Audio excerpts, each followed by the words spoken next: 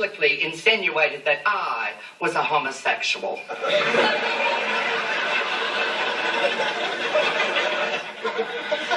And? Oh, Beverly, no. You must have misunderstood. Attention, Republicans. Beverly Leslie is a homosexual. I repeat, Beverly Leslie is a homosexual.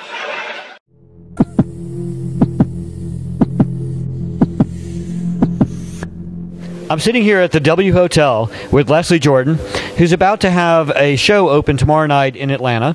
And we're going to talk a little bit about his background, some of the things he's done, and where he's going down the road. So, first of all, let me introduce him. This is Leslie Jordan. Welcome. Hi. Thank you for having me. Oh, it's a pleasure. You know, we've loved you for years. Been, close to 30 years that you've been performing and entertaining people with your humor. Well, 1982 is when I got to Hollywood. Of course, I fell out of the womb performing. I've always been funny. I think that I was funny as a kid because I could keep the bullies at bay. But yeah, 1982. So what is that? 32 years. Woohoo! That's a long time. And it's amazing because you're only, 35 now, right? I don't know how that happened. I don't know. You got an early start. That's before the child labor laws. 35 plus tax and deposit. So everybody knows you as Megan Mullally's nemesis from Will and Grace. I think that was probably one of the most widely recognized roles you've had. How did that all come about?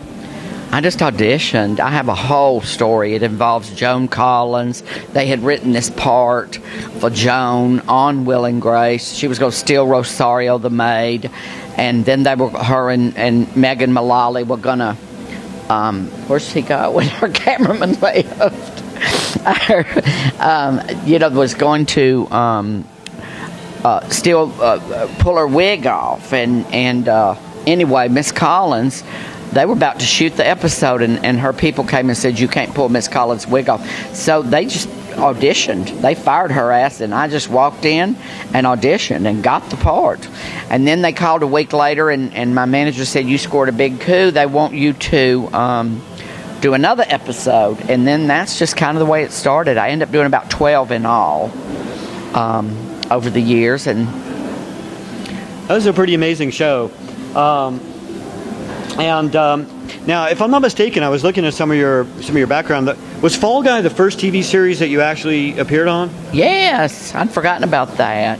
I did commercials mainly. In 1982, when I got off a bus from Chattanooga, Tennessee, I had $1,200 sewn in my underpants, and I had a little suitcase and a dream. And I started taking situation comedy classes. I had a degree in theater from the University of Tennessee at Chattanooga, but I hadn't really worked in front of the camera that much. And the lady that ran the school said to me, you're just a commercial gold mine. And I said, what's that mean? She said, well, you should be doing commercials. This woman had done this commercial for Wendy's hamburgers. She said, where's the beef? Well, all of a sudden they wanted characters. Up to that point, to be in a commercial, you had to be like a model. Right. So they wanted characters, and I started doing commercials.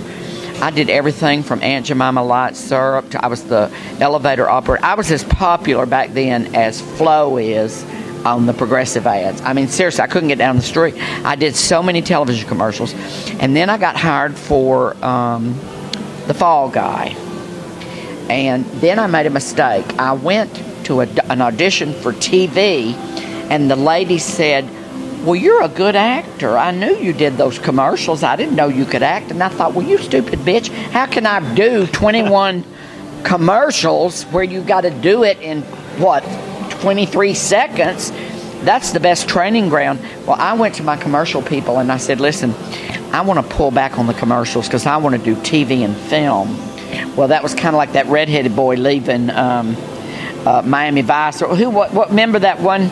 And Katherine Hagel, when they leave, you know what I mean. Whatever makes you famous, you leave. Oh yeah. Anyway, about a year later, I was back there begging, said I need some commercials, but by then I'd lost the. Well, you've recently broken some new ground too in that category, because I think you're the first person around your height that's actually been a supermodel in a Doritos commercial. That was going to make us famous. It was the Lane twins, who I just adore. They've got more ideas, and I'm their muse, like with Dale Shores. They just think up things for me to do. And they said, Leslie, we're going to win $1 million, and we'll split it 4 ways. And I said, well, what have I got to do? Well, they set it all up, and we shot it, and we got more. We had something like 70,000 hits. But a lot of the hits online and everything said, this is too gay. Well, then we'd go after them and say, what do you mean it's too gay? They said, there's no way they're going to run this during the Super Bowl. Well, they didn't. We didn't even make it in the top 25. Yeah, it's all a conspiracy. It is. That's just the way things in this world operate sometimes. I don't even know why I'm here. How y'all doing? Who's next? I'm next. You won't be needing that, bro. I'm your man. I don't know what I'm supposed to do. Places and go bold. So tell us a little bit about the project that you've done with Dale Shores, Southern Baptist Sissies, and how much of an input you had into that, given your Southern Baptist background. Well, Dale started writing that part, and as he always does, he loves to call me. It used to bug the shit out of me. Call and read it out to me. Wants to read it and act out all the parts. I'm like, just give me a script. Well, he'd call me and act this part out and act this part out and said, you're going to be, start telling, you're going to sit in a bar, and hustler bar, and I'm going to talk about Fast Daddy, and I'm going to talk about, and I said, those were all stories. That's my life story. Right. Seriously. I sat in that bar with a cocktail in this hand and an ATM card in this hand with all those boys that Peanut talks about. Fast Eddie, Booyah, Italian Joe. They were real people. Dale Shores stole every single one of my stories. And I said to him, you have no shame at all. He said, well, listen. But then when I saw the finished product, and when I very first read it, I will say this. I said to him, I do not want to end that movie a buffoon. You've got to give him some sort of saving grace. And that's when he wrote that wonderful scene in which I approach the young boy and tell him, don't become me, honey. Don't. And, but what a journey. I mean, we did a movie of it. I've done it all over. I did it with Delta Burke. We toured with it. We went all over the United States with it. As with everything Dale Shores does, he's so tenacious. It's going to go somewhere. So right. Now, we know from your recent comments on Gary Busey that you really don't hold anything back when you talk about some of the other celebrities that you've known over the years. So, go ahead and tell us a little bit about, for instance, you just mentioned Delta Burke. In a nutshell, what's your opinion of Delta? Well, I love Delta. I worry about Delta. I don't know where she is, what she's doing. We haven't heard from her in a while. I think she's just reclusive.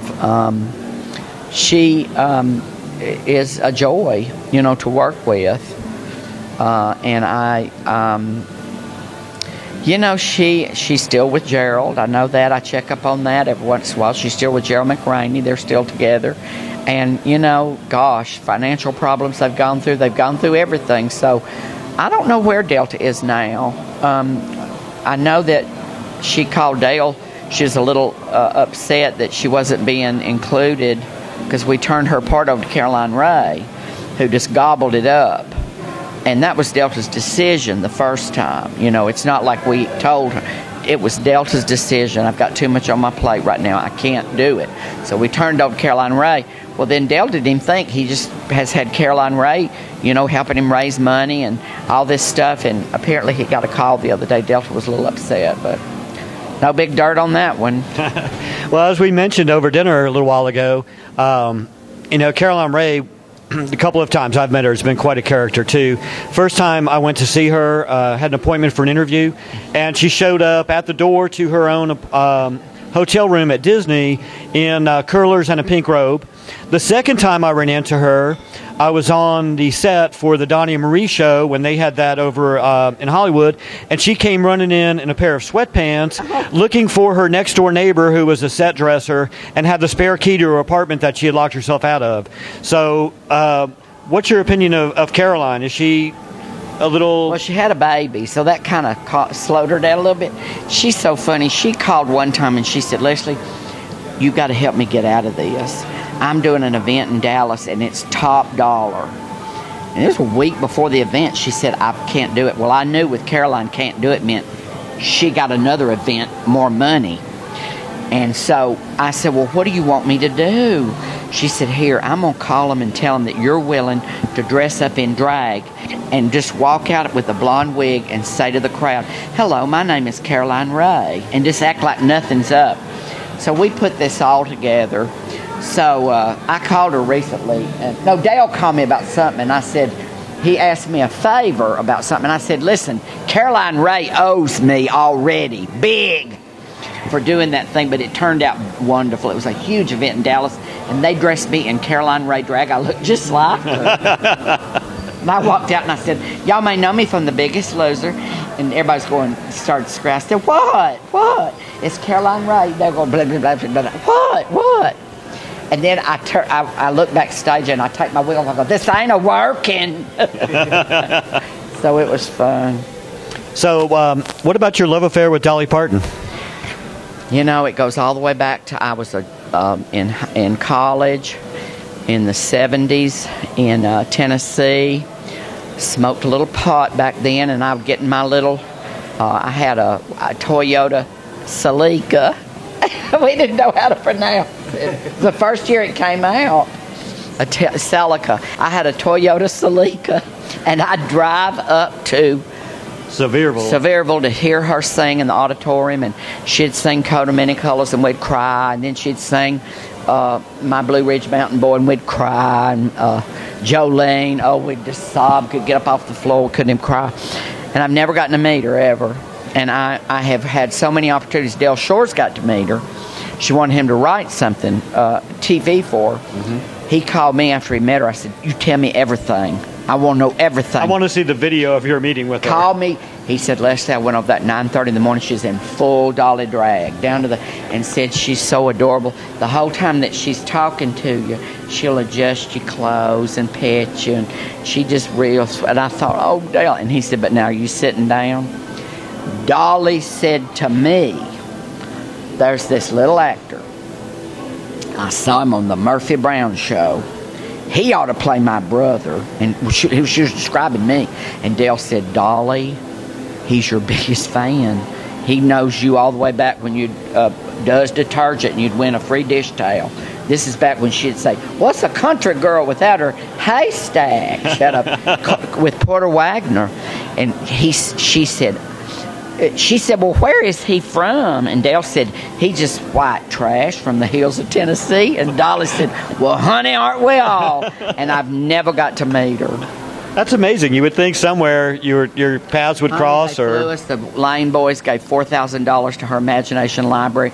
They flew us into Dollywood for a dinner to meet her. She got stuck in traffic getting to the airport in L.A. Here we are in Tennessee. We went to the Hollywood Bowl to meet her. Stuck in traffic from the limo, and she will not do meet and greets afterwards. I mean, she's 60-something, you know. She does, and well, parts of her are younger. Well, but let me tell you something else. What you don't know Dolly Parton until you've seen her in concert. 14 instruments. I had no idea. I saw that was the first time I'd seen her since when I was a kid. Mm-hmm. She's got a show you wouldn't believe. Yeah, she's an amazing woman. She really is. One of my favorite roles that I've seen you in over the years was in a movie called Eating Out 3. That's more like it. Ooh, free. Now, rip open Richard Ryan's jeans. You're straight. We're just three dudes having some fun. Now pull. Are you hard? Maybe. Are you? Oh, shut up. You liked that movie because the boys were naked. My part wasn't 3 minutes. It wasn't, but it was very entertaining. Oh, you're making that up. I never see anything mentioned about that. It's almost like it doesn't even appear on your IMDb. It's like you never did it. Well, they begged me, and I finally said to my manager, Eating Out 3? Where the hell were they for 1 and 2? And Why are they asking old has-been here to do part 3 of a movie I've never even heard of? Well, he called me back and he said, Leslie, I cannot get this director off my back. Will you at least have lunch with him? And this guy was so passionate about that. You would have thought we were discussing a Shakespearean drama. He was so passionate in his vision, and this is what I want. Well, it's just trash. It's just naked boys. I did have a sweet scene. You did. It was a great scene. Because I tell the young boys. And you actually, that alone could almost be a public service announcement for some of the younger gays exactly. to learn about, where you've been and where the rest of us have been. And where, boys, you're right. So I was proud of that. But those kind of movies, I do things like that all the time. I did one not too long ago, and somebody came up to me and said, I just love that series you've got on Logo. And I said, I don't have a series on Logo. Sordid Lives was canceled a long time ago. And he said, nope, you've got a series now on Logo. I said, honey, it's not me. I don't have a series on Logo. Well, I had done this low budget film, which I'm always up for, because I remember years ago I did a low budget film, and there was Ed Asner. Mm-hmm. And I thought, you know what? Look at him giving back to young actors. And I thought, so I did this thing. I've got a series on Logo, and I've never seen a nickel, so I don't know how you can do that. Did I read something somewhere that one of your idols was Truman Capote? Was it Truman Capote Truman Capote. There were 3 I discovered when I was about 14. Truman Capote, Christopher Isherwood, and Tennessee Williams. And those 3, when they wrote about gay things in the 50s and 60s, and even back in the 20s with Christopher Isherwood, it was veiled inferences. Right. But you're a little gay boy, drowning in the lies of the Baptist church, and you're sitting in Tennessee.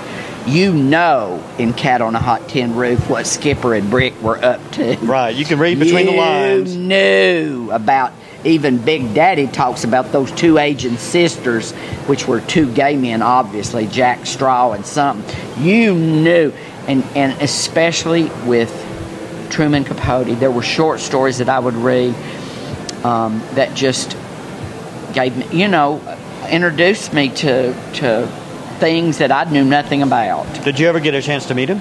I did not. I'm not sure I would have wanted to. Him or Tennessee or Christopher. They were not known to be the sweetest 3 on the planet. And then I got a chance to have my picture painted by Don Bacardi, who was Christopher Isherwood's young lover, and that turned into a friggin' nightmare. We'd be here for 4 hours about that one.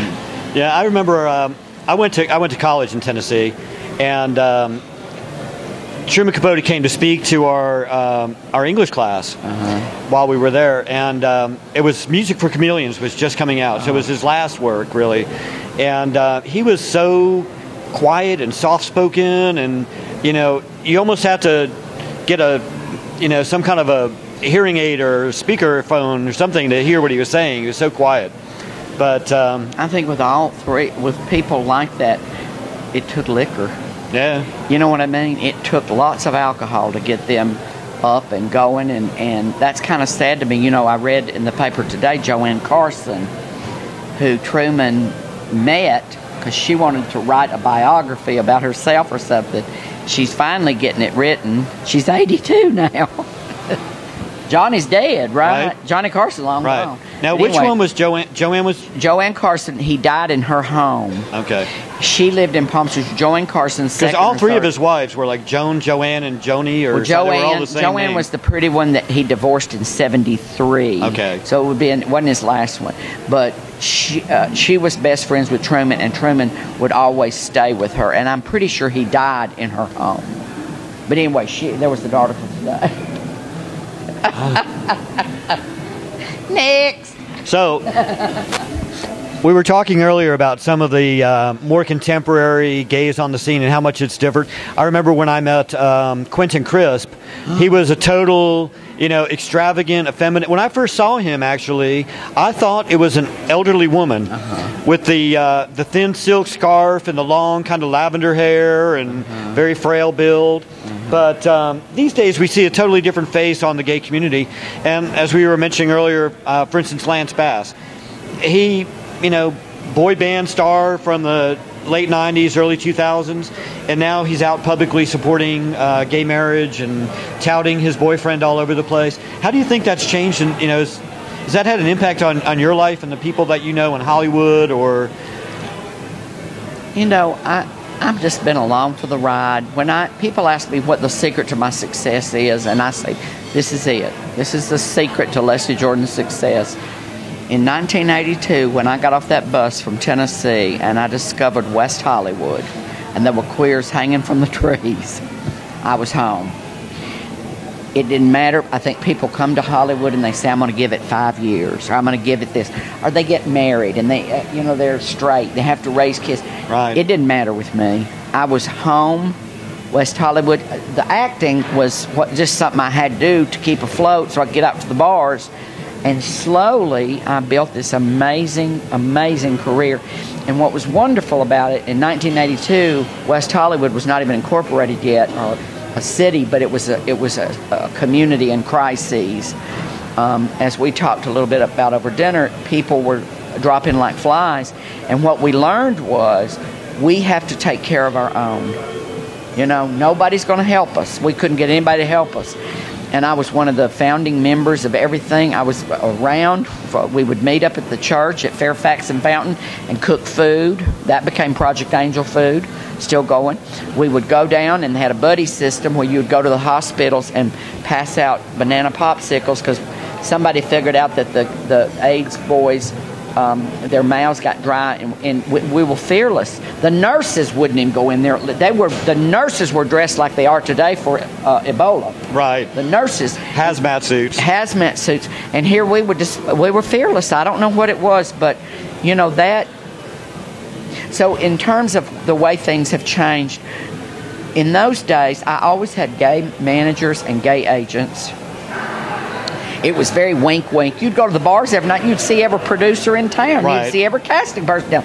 But then when you saw them during the day, very wink, wink, and my manager would call me and say, now listen, keep your feet on the ground, keep your hands at your side, and put your voice in the lower register, because they don't want any of that. Back then, there were like wink, wink, nebbish, mama's boy. They're looking for someone a little light. They'd say a little minty. There were words that never said gay, queer, anything. Right. And we knew, and now, they're catching up with us. I never, now had I been someone like a Lance Bass, who, if he wanted to act and was young and beautiful, and it might have been a lot harder to come out, but as people would ask me, now when did you come out? I'd tell them, well, honey, you had to have been in to come out. I fell out of the womb and landed in my mother's high heels. It was a different world back then and different place. You were in the deep South and now you're out in L.A. That's what completely my mother different. tells me. My sweet mother. She's 80 now, and she says to me now, she got so mad at me the other day. I have I bought some art, and this artist now sends me tiny, beautifully framed nudes, but I got like 60 of them. And so I was going to donate them to the Hamburger Mary's Bingo but anyway, I held them up, and in this one particular one, as my friend said, well, no wonder your mother got upset. It was a man on his belly, and the pucker was painted. They had the pucker. Well, my sisters called, and they said, we're warning you, she is on the warpath. But that's her thing, is that, well, you live out there in Hollywood. I'm here in Chattanooga, Tennessee, and, here you have pictures on your Facebook. I said to my sisters, what is she looking at my Facebook for? They said she reads it religiously. And then my heart started going boom, boom, boom, because I started thinking of everything I'd put on there. So you're going to have to join the drag queen fight on Facebook to be able to use a fake name so your mama can't read the stuff you don't want her to see. My drag name is Baby Wipes. Oh, so I understand there's an interesting story that you had about $100 pair of underwear. which was an embellishment. But I was locked in the Celebrity Big Brother house, and there was a French girl. She was a stripper. She's famous for being on low rent, Rock of Love reality shows with Sharon Osbourne and whatever. And I didn't know who she was, but we didn't get along. And she would hide her food because she was a vegan, and I never could complete my tasks. And I had eaten rice and beans for 5 days, breakfast, lunch, and dinner. I couldn't get any sleep. I was sleep deprived. My blood sugar was awry, and she bugged me. She was hiding her food, and I went in and verbally attacked her. I said, "You can't hide Brazil nuts, honey. We can all eat those. I don't care if you're a vegan or not." And I said, "I don't know what happened to you, as a child." Well, she went ballistic on me and got a pair of nail scissors and went in, and they weren't $100. They were from Joseph A. Banks. They were probably 20 or 30, but they weren't cheap. And she cut my underwear to shreds, and I called her a dirty French slut. And it's all over the internet. And when I got out of the house, I couldn't make it. I've never had name recognition. I've always been, "Oh, you know him, that funny guy from Will and Grace." Right. Nobody knows Leslie Jordan. And now I can't get down the streets of London. They call me Little Leslie, and they'll go, "You dirty French slut," and give me the thumbs up. Well, at least they're mentioning your name, right? So they're thinking about you. Well, we appreciate you coming by here. Well, thank you. And we're glad you're going to be here for a couple days, and understand you're going to see your mama this weekend. So for Pride. My mama. We're going to celebrate Pride. Well, excellent. At the Ruth Chris Steakhouse in Chattanooga, Tennessee. Do they have a Ruth Chris in Chattanooga? Yes, and Mother's dying to go. Uh-oh. She's called it Ruth Chris's, Ruth something. But anyway, it's brand new. All right, then. They're high rollers in Chattanooga now. Oh, we've got everything. All right, thank you. Thank you.